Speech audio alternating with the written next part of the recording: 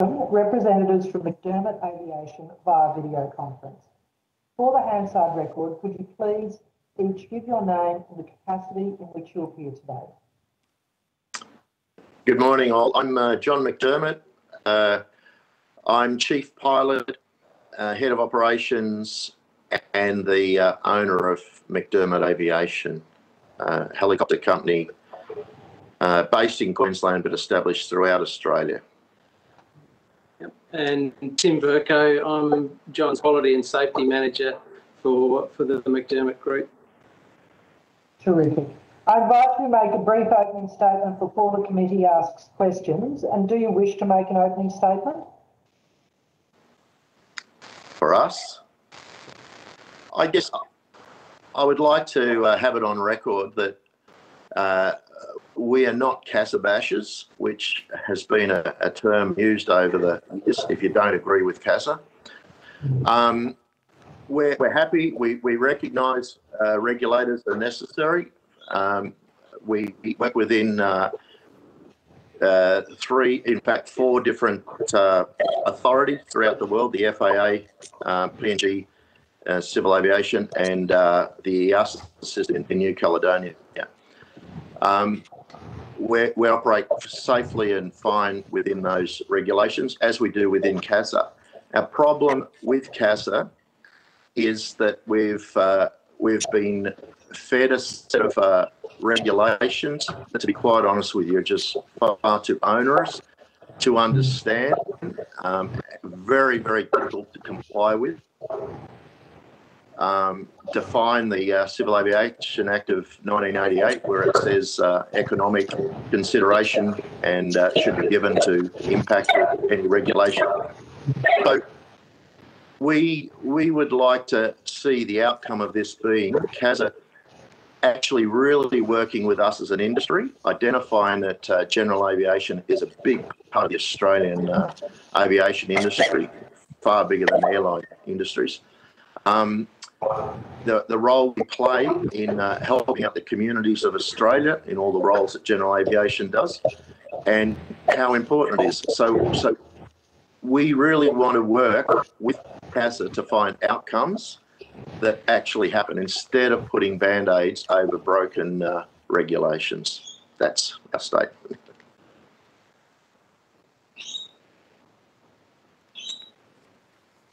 You're on mute, Senator. Thank you very much. Senator Patrick, would you like to commence with your questions, please? Yes, thank you very much, Chair. Mr McDermott, can you just describe the size of your company and where it operates from? Okay, our company is head office is in on the Sunshine Coast in Queensland. We've got bases, fixed wing and helicopter bases throughout Queensland, around the Sunshine Coast. We've also got an operation in Bankstown, New South Wales. We've got an operation in Victoria. We conduct operations in Tasmania and a significant base in Western Australia. We've got a permanent staff of around 130, and that balloons out during our busy season, during the firefighting season, up to about 145. We also conduct operations in New Caledonia, French New Caledonia, Indonesia. This year we were working in Greece, and on occasions we get seconded to operations in the USA, mainly in support of firefighting, but sometimes response to ship salvages, which we did in New Zealand a number of years ago on the arena. Would you be kind enough to tell us how your company has changed over perhaps the last decade? And I'm really just trying to get a sense of, people have transmitted to this committee that general aviation is in decline, in serious trouble. Are you a sort of thriving industry? Have you shared those struggles? Have you watched competitors around you fall away, or is it in fact been static over that time? It would be fair to say we have actually done okay in the last 10 years. despite some of the regulations we've had to work with. I would suggest some of the smaller operators have been more impacted. The single biggest impediment to our expansion currently is aircraft engineering, obtaining guys or people to come into the industry, which we're working actively with our own training academy to do that. Getting engineers licensed has been a big problem for all of general aviation. And, you know, we have now a team of about 3 people, certainly 2.5 people, work pretty much all the time within the CASA regulation format to assist us to comply with all regulations and requirements that we're up to. Okay. If I can I just add, well, that our ability to prosper in the last 10 years has largely been through our ability to operate overseas and under those other jurisdictions.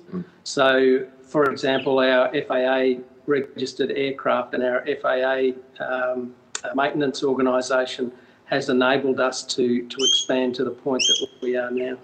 Well, you mentioned New Caledonia and Greece. FAA, I associate with the United States. Are you operating in the United States? We don't operate per se in the United States. We are sometimes asked to go in and operate under another company's operating certificate. But in the last couple of years, that hasn't been an opportunity that's been available to us. But for that reason, that's why we have FAA, which are N-registered aircraft, foreign registered aircraft. Okay, and what is your experience between the Australian jurisdiction and, say, the French and Greek jurisdiction, and indeed your experience with FAA regulations? So within the Greek system, we were working under an operating certificate in Greece under our FAA operating certificate. So we actually didn't have any interface with the Greek authorities. EASA, through the French, is very complex and is a model that 15 years ago we were in consultation with CASA then, and we said the EASA system is not the system for general aviation to be following. Throughout Europe, general aviation basically does not exist anymore, and it's because of some of the obstacles that Part 66 and 61 of him are imposing upon us here in Australia. Okay, so do you say that the FAA rules represent the gold standard in terms of the right balance between safety and the ability to be able to operate under reasonable regulation? Absolutely. If we had to have a choice, the FAA system, still complex, but it's workable. It's clear, it's concise, it's not as open to individual interpretation as our CASA regs are. In fact, many years ago, we were asked as an industry what rules we thought would work for general aviation in Australia. The New Zealand model was put forward, and we find the New Zealand model, though we don't actually operate under it, a very straightforward operation. And Papua New Guinea actually took the New Zealand model and modified that to suit their regime, and we actually find the PNG model extremely workable and extremely good, I think, too. Yep, for sure. And just to add to that also, the FAA regulation set may not be the best around, but the difference is in the way that it's used by the regulator. The regulator has a very strong focus on keeping operators flying under the reg set, so they're very helpful in finding ways to achieve things under the regs rather than finding ways to use the regs not to do things. So just my final question. Sorry. Yes.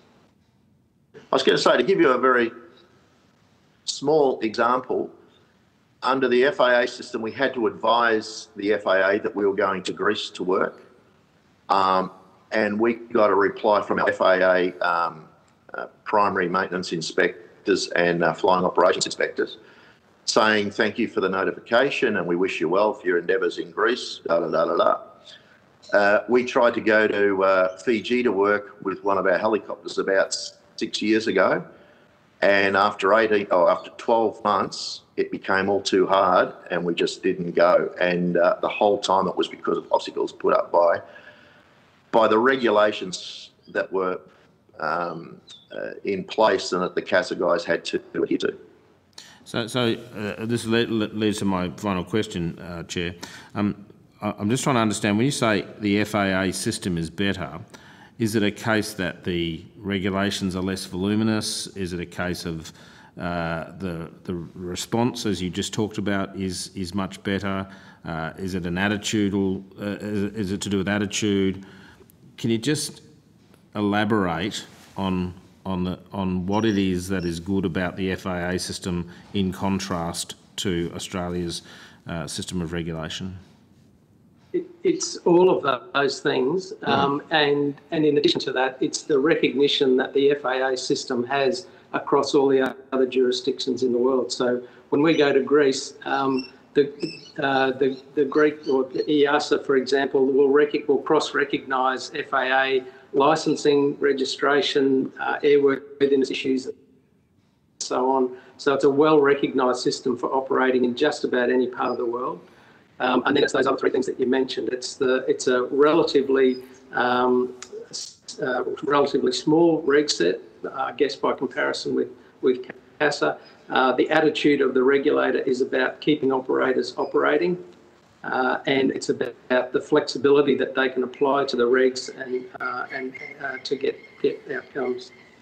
Senator, also, part of my original background is I'm a licensed aircraft maintenance engineer, so would be now affected by Part 66.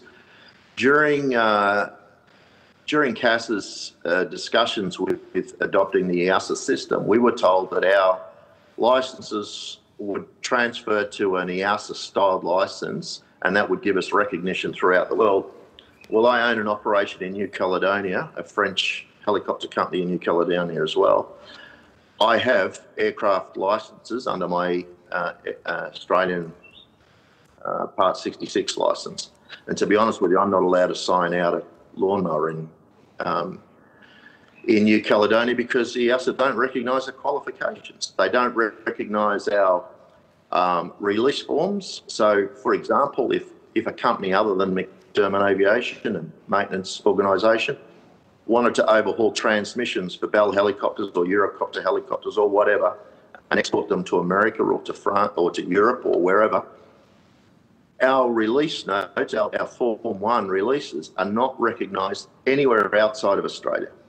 And FAA advised us that the reason for that was because a number of years ago, the FAA got around with all the local or various countries with their various authorities and said, let's sit around on the table and work out how we can do cross-recognition. And CASA didn't attend the meeting. Okay. Thank you, Chair. Wow. So thank you, Senator Patrick. That leads me very neatly into my questions, Mr. McDermott. So can you tell me who is coordinated with the FAA? Which other countries in our region? Sorry, what sense, Senator McDonald? Oh, well, you're just using that example of a CASA. Okay. So New Zealand has release certificates under their system, which can be recognised throughout other jurisdictions. To be honest with you, in our region, there's probably not a lot of other countries that have maintenance organisations that would be in the export business. But certainly it's an impediment to Australian providers.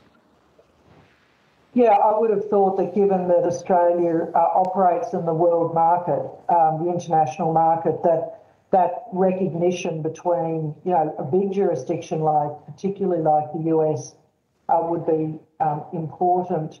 And again, as you say, as an export market. Okay, we might come back to that. It's very, they talk about free trade between all our jurisdictions. I'm not sure if you're up to what is electrical terminology, but our free trade in the aviation industry is like a diode. It only flows one way. So it's very detrimental to those of us who are trying to conduct business. It's just a major roadblock for anybody who really wants to get into providing services into other jurisdictions. All right, so that might be something that the Secretariat could take note of around a recommendation on this reduction of non-tariff barriers to aviation exports in our region. I want to go to a submission that you probably won't have had an opportunity to read from Harold Carter, and he talks about consistency between CASA officers and within CASA officers, so that if somebody has written a manual, that it is that there is a broad working document that CASA officers across the country make decisions around the same framework. And Mr. Carmody had said that he would establish an office within CASA that would deal with concerns of inconsistency between CASA officers. I wonder, have you got any commentary around consistency of decision making between CASA officers, in different parts of the country, or even Yes. different CASA officers within your part of the country? Yes. Factually, the only thing consistent within CASA is the inconsistency. We have for the last probably 8 years, we apply for a certain privilege, whether it's to instruct some of our pilots or to do courses or whatever. We get told by a certain individual in office, no, you can't do that. And we go, well, give us a reason why, because we believe under the regs we can do it. Oh, that's their interpretation. So then we'll go to another place and get another interpretation. And this goes back to a type rating test that we just have basically, we think, cleared up in the last week or two to do with one of our helicopter types that we use for firefighting. In August last year, I sat with 2 flying operations inspectors. We came to a conclusion on how we would go about it, and then their management got hold of it, and it went around and around and around in circles. We got an exemption in January of this year to actually do what those 2 flying operations inspectors had suggested that we were going to do in August last year, but was overridden. So that enabled me to do 2 flight tests.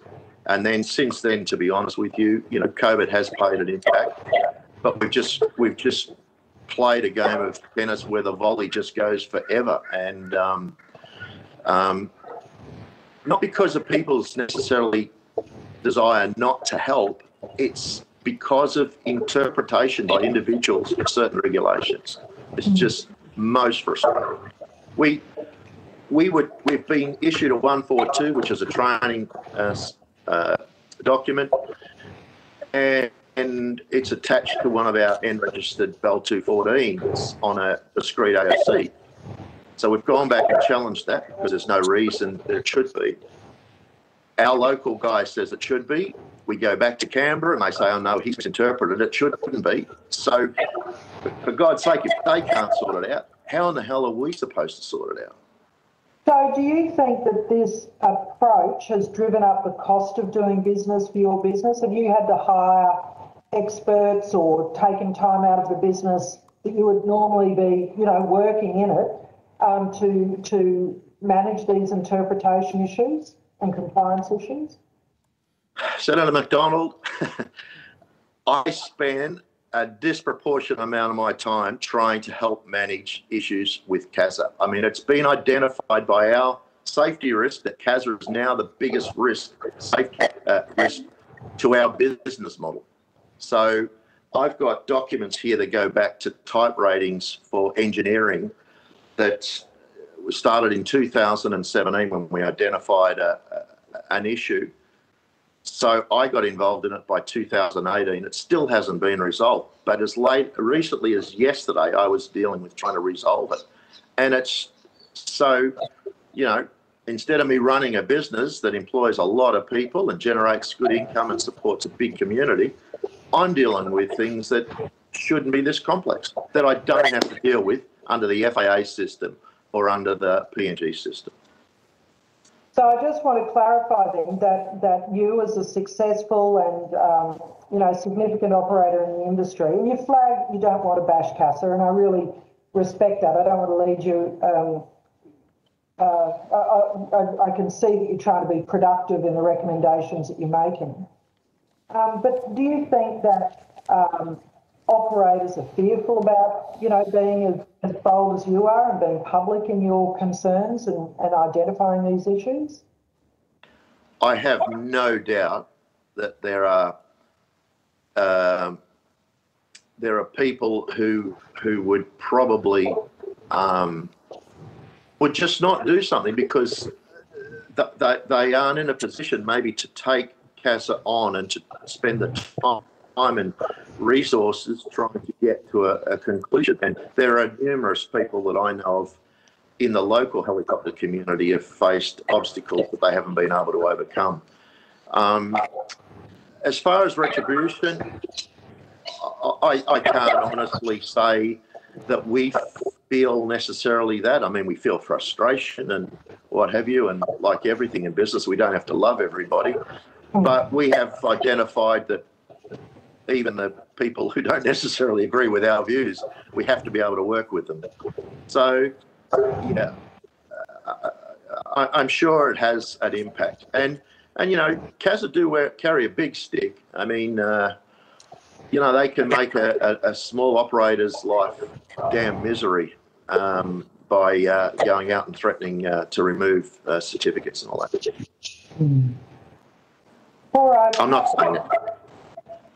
Yeah. So is there, you know, there's a huge amount of ground to cover, and you may want to make an additional submission following our conversation today of anything that you want to clarify or additional examples that you'd like to provide.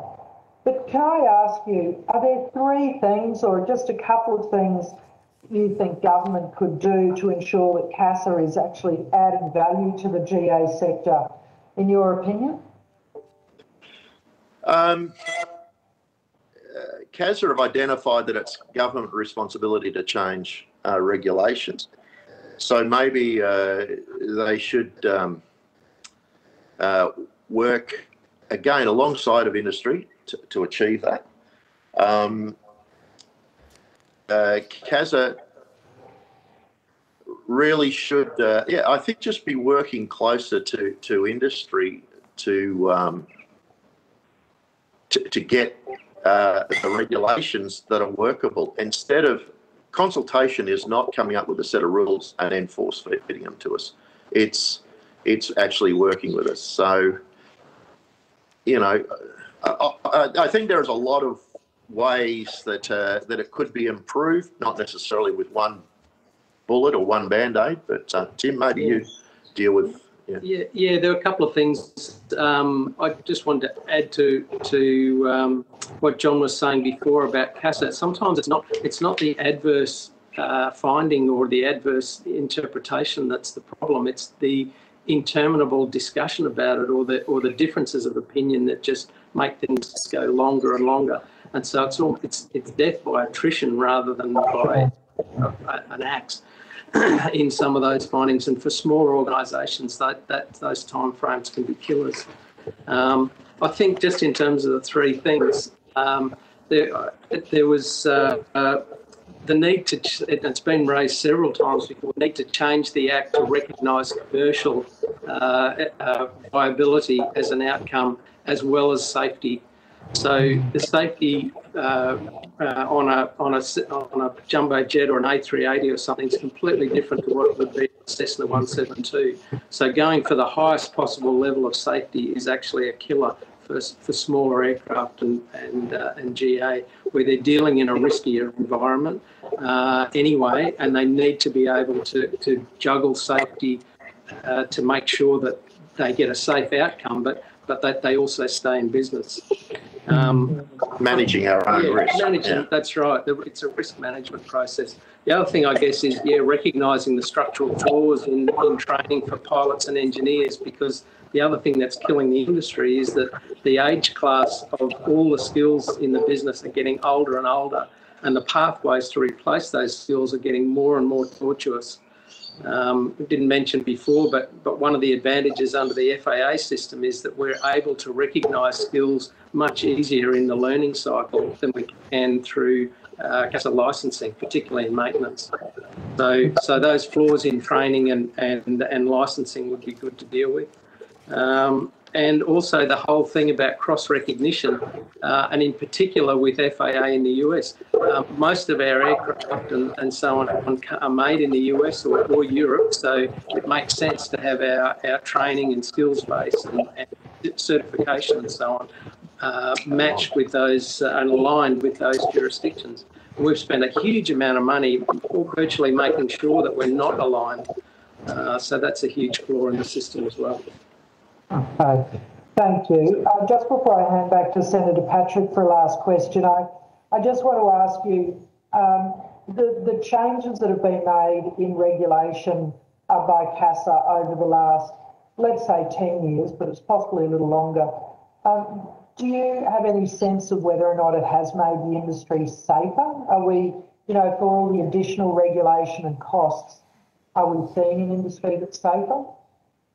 Senator McDonald, CASA doesn't make industry safer. Regulations don't make industry safer.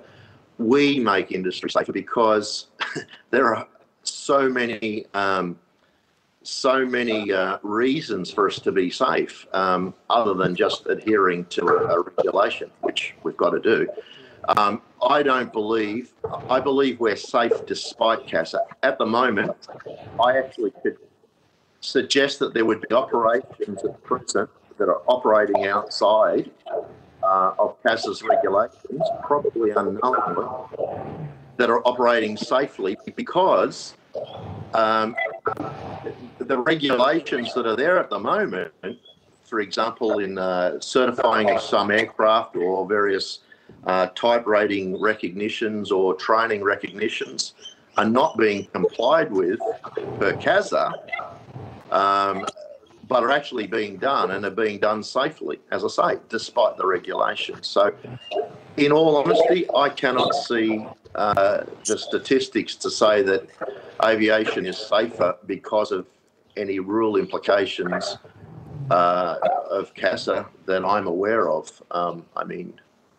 Aviation does have risk associated with it. If you want to stay safe, don't go flying maybe, but it's all about risk mitigation. It's all about responsibility for our own actions.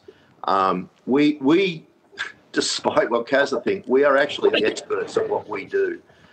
We do significant amount of work in quite risky areas with certain lifting jobs.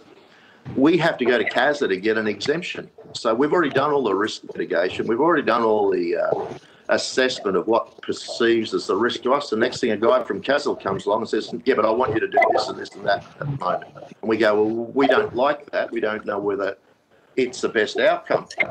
So as I asked Mr. Carmody one day, if you want us to get CASA to give us that way of doing it, are you going to accept the responsibility for that job if it goes wrong? Because we've already done our risk matrix and this is the best way to do it. Now you're coming along and telling us, but we want you to do this as well. And we're going, well, we don't necessarily agree with that. I mean, it's not in anybody in that aviation industry's interest to be unsafe, to not do the right thing. It's not in our interest.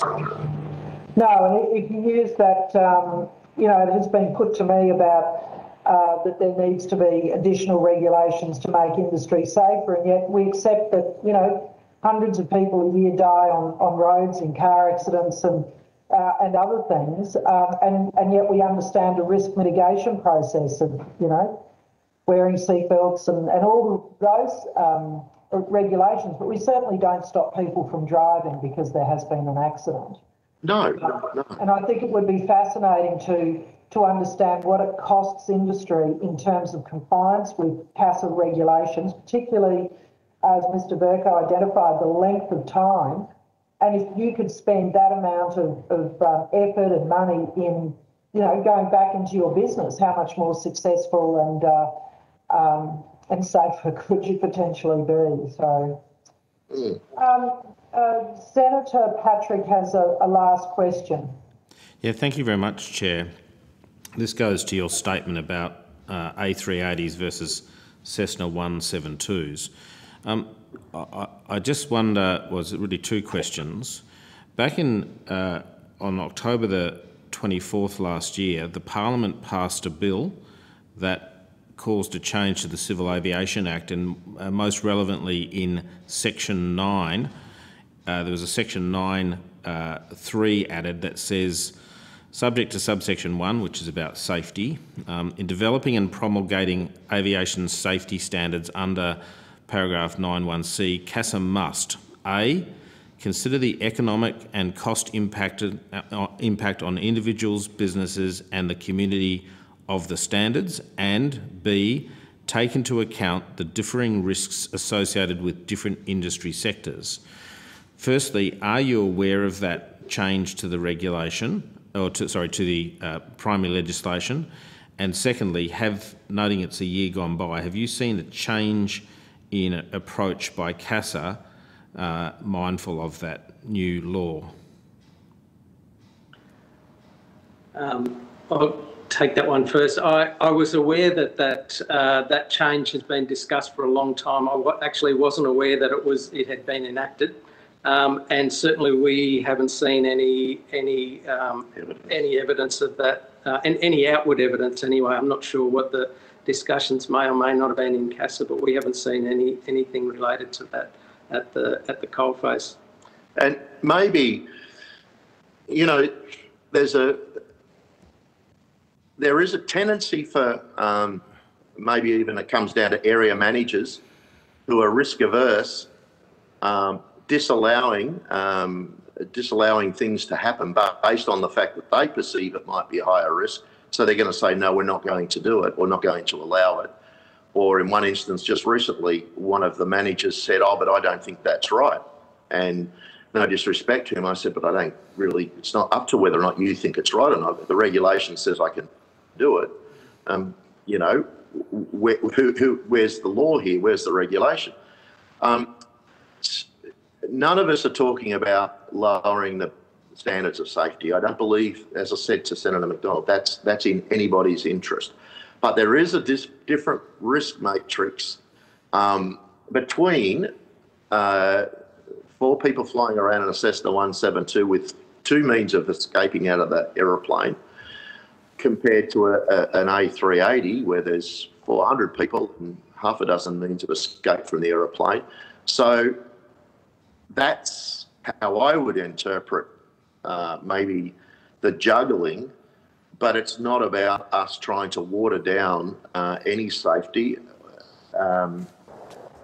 or encourage cowboyism, whereby people could just go out and, in fact, people can go out and do what they damn well like, because they call it private flying and sports aviation. Not that I'm knocking any of that. I think it's a great thing. Don't get me wrong. Mr. McDermott, I was really just after what the answer that Mr. Verco gave, which is he wasn't aware of the regulation, and that in fact there has been no change.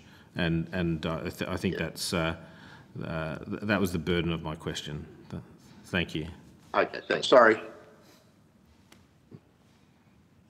Off mute. You're on mute, Chair. Thanks very much for that. Thank you. We are out of time, Mr. McDermott, Mr. Verco. I would invite you, if there's any additional issues that have been raised following the questions today or that you didn't have the opportunity to answer, or to be asked, I would encourage you to put in a further submission. I really appreciate your time, your contribution, and please be assured that this committee is very committed to understanding what the regulatory impost is on particularly general aviation and helicopters, and again, really value your input today. So please go with the committee's thanks. We appreciate the opportunity. Thank you very much and wish you well.